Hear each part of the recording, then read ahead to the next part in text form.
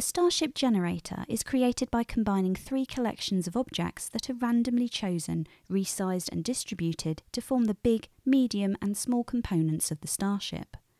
You can change the Starship generator to use your own collections of objects.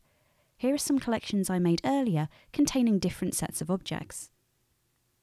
Select the Starship object and go to the Modifiers tab. You'll see the object collection configured in the big, medium and small object modifiers. You can set a different collection in each modifier or even use the same collection throughout if you wish.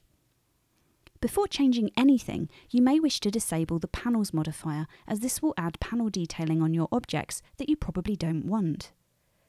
If you have your own materials, you may want to disable the Materials and UV Project modifiers as well. Now, let's set the big, medium and small objects to the other collections. You should see the Starship object update to contain copies of the objects you have in your collections using the individual origins of the objects to position them. The objects are automatically resized for you, which you can control in each modifier. Once you have done this, try changing the seed parameter under Starship Controls. This will change the Starship configuration every time. And that's it. If you have any issues or questions, don't hesitate to contact us via info@configurate.net. Thanks for listening.